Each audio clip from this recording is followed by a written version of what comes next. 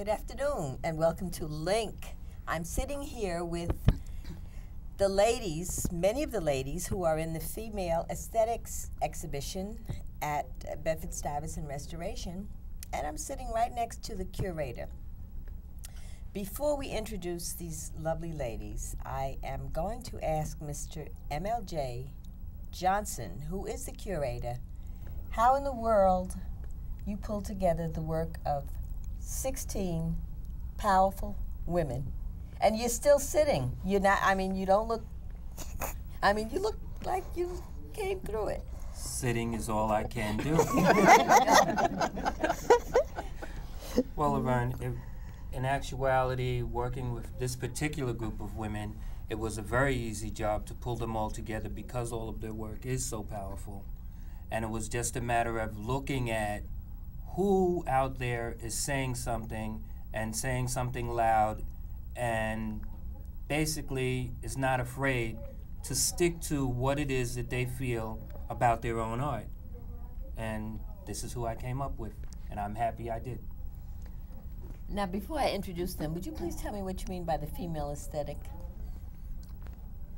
The female aesthetic, to me, okay, which there's been a lot of conversation about, has to do with everyone has a way of communicating, okay, be it male, female, man, woman, child, etc. What I wanted to get was how, creatively, do people communicate, period. And I think in that communication, again, no matter who it be, all right, the voice is different. And so in viewing it, in hearing it, in feeling it, does it matter where it comes from as long as you are really hearing the voice, as long as you are really in tune with that feeling, or are you coming to whatever the venue, okay, with all of the preconceived notions of what you think it is?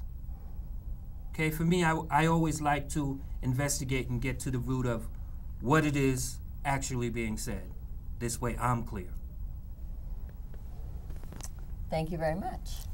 Now, the audience is looking at the work behind us, so they can, any conclusions or enjoyment or reactions, they have the opportunity to experience that for themselves. So exactly. They're watching the work as we're talking. And I'm going to ask each lady if you would please introduce yourself. You don't have to address the theme of the show right now, but just introduce yourself and tell us a little about the materials you work in. You don't even have to talk about your work per se yet. We'll get into that, but who you are and what type of materials you work with. Thank you. I'm Deborah Singletary, and I'm a painter, and I work in mixed media. I love to find things on the street and in my junk drawers at home and use them in my art. My name is Mary Chang, and I work in mixed media also. I consider myself interdisciplinary, that I cross between working with film, photography. In this exhibit I have old wood doors that are 100 years old that I paint on. Those are the ones that I am drawn to. And I work with found objects. In this exhibit also I have storm windows that I paint on from the back side. And I use oils, materials, you know, tempera, acrylics, anything I can get my hands on. My name is Ava Tomlinson. I'm a painter and printmaker. And I do some mixed media, but mixed media incorporates so many different levels of materials. I think I kind of use things like inks, and I mix watercolor with inks and pastels and gouache, which are all water-based materials on the usual traditional paper. And my printmaking incorporates printmaking with collage.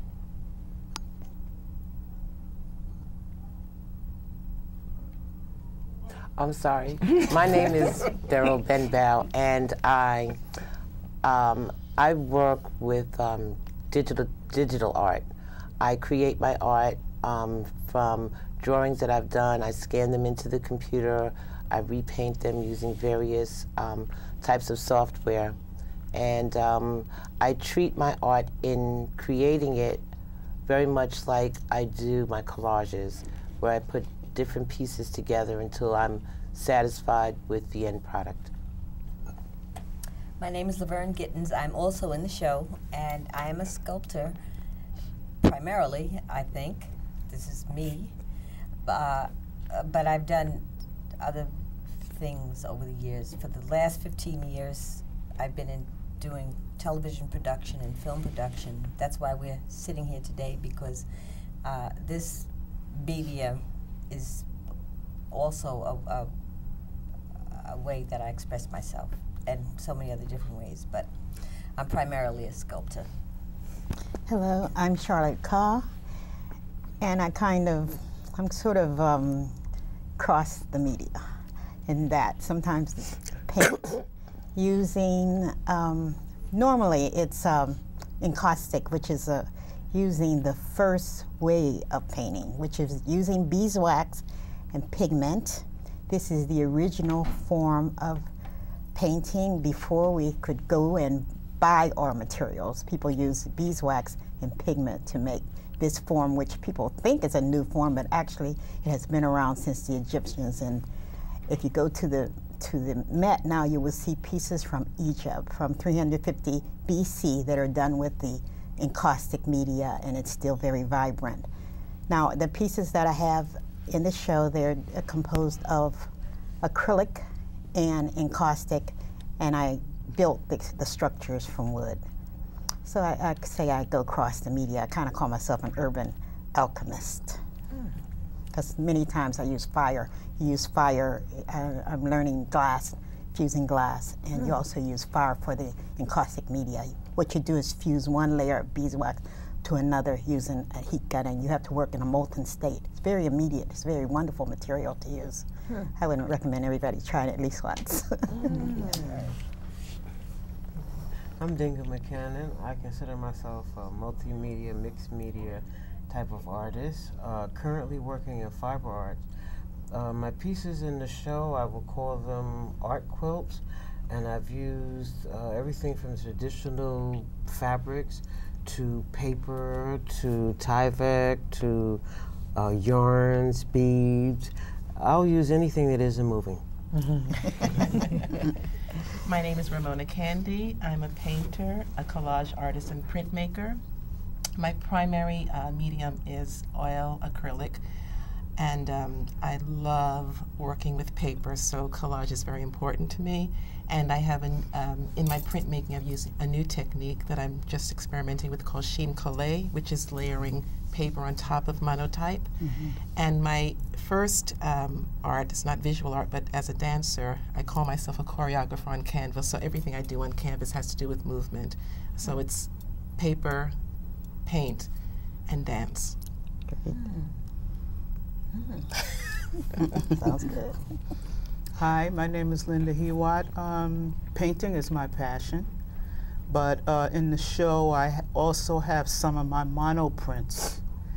And how that happened was that I was doing some printmaking, but I wasn't that crazy about them, so I've cut them up and turned them into something else. All right. So now they're monoprints. Hi, my name is Diane Davis. I'm a painter, mixed media. I love working in. I'm sorry. You're gonna have to share her mic. If you just have to. Sorry about that. Sorry. That's okay. Hi, my name is Diane Davis. My name is Diane Davis. I'm a painter. I usually work in mixed media. I love to start with acrylics and then overlay it with oils, mixing with glitter and sand or whatever else I could come up with, and just create non-objective abstract art using vibrant colors and just big, bold brush strokes sometimes. And lately I've been working mostly in composition based on the urban environment. Now, I'd also like to know a little about your when you got started, and did you study, or you self-taught? Did you go to school for it? And how long you've been in the arts? And you can go in any order you'd like. I started my art as a writer, and found it very difficult, and decided that I would give up writing for the joy and immediacy that children have when they make art. And so I actually came to the art making process when I was in my late 30s. It was after doing an astrology reading for someone, and they asked me what their calling in life was, and I went around the chart and I told them, and they said, I don't understand. And I said, well, you can't understand because you are in denial of what your passion is. And I thought, oh my goodness, I am really right about this. She's in denial, so she can't hear me. And then this voice said, oh, Deb, while you're talking to her, talk to yourself. And I asked myself, oh my God, what is it that I want to do?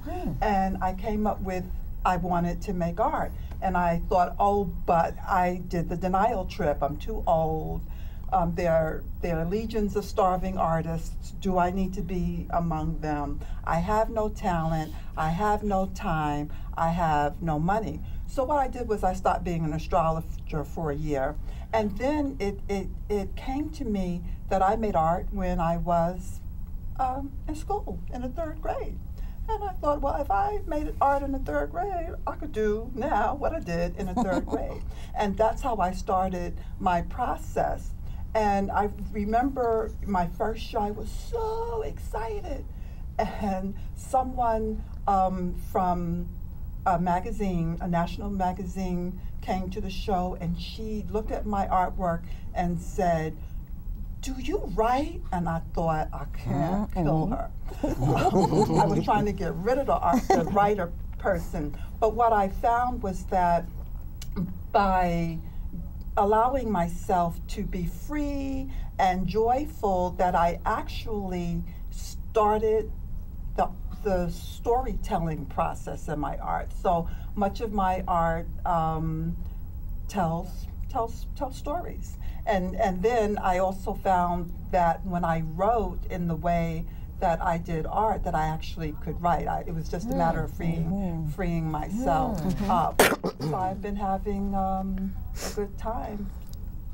And this is about 15, 20 years later. You know, I can kind of relate to what Deborah is saying. I was in denial too for a very long time. I discovered my art too in my 30s, and I started out as a portrait artist. I was inspired to do a portrait of my son, so I did his portrait.